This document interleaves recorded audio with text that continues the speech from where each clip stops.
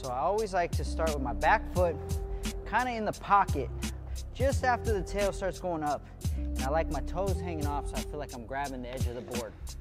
My front foot, I like to be on my tippy toes so that it can help push the board when the spin happens. So the idea is you're doing this kind of motion. So tray flip is mainly in the scoop. The scoop is the key. And what I like to tell people, especially when you're first learning, is scoop as hard as you can.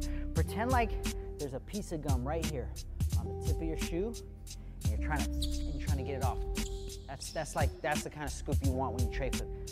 Boom, right? And your front foot does a little bit, but just mainly a little bit of a tap forward. It's mainly the scoop.